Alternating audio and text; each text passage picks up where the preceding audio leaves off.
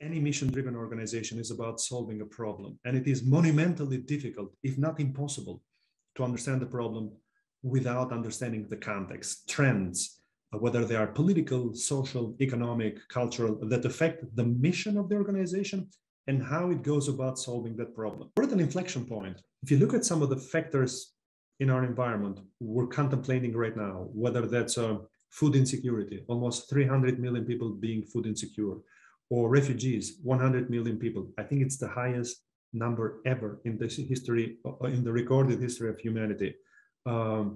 If you look at the invasion of Ukraine, if you look at some of the economic problems caused by the pandemic and other factors, ranging from inflation to lack of economic opportunity to unemployment in some parts of the world, well, this confluence of events in some ways is very similar to what happened about 80 years ago and gave rise to fascism and communism.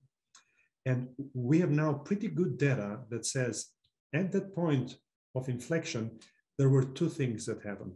One is there was a break of trust in communities. And two, the elites, the governing elites actually broke down. They also had distrust. So when I look at Development Gateway and what we together can do with data and digital technologies and data, that can be quite transformational in building trust in communities, between people, in public institutions. And social trust is very much a secret sauce of helping prevent conflict and instability for hundreds of millions of people worldwide. And so I think this goes directly to the relevance and the value add of Development Gateway. This new strategy makes us think more boldly about the future, about where we want to go and how we want to get there. And to me, in brief, this new strategy takes us to the problem, but with a bolder ambition about the scale and the depth of our delivery and our impact, with better talent, better tools, and a re-energized sense of purpose and mission.